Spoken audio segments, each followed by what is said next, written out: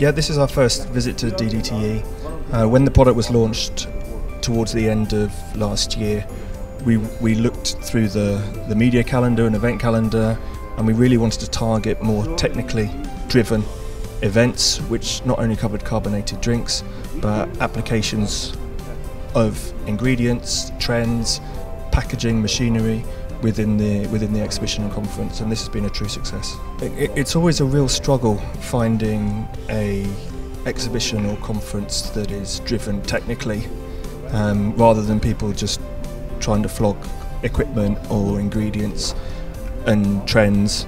And the balance of the topics today I thought was fantastic, from marketing and branding to packaging to machinery to independent technologies, and it's the kind of show that we would definitely attend again.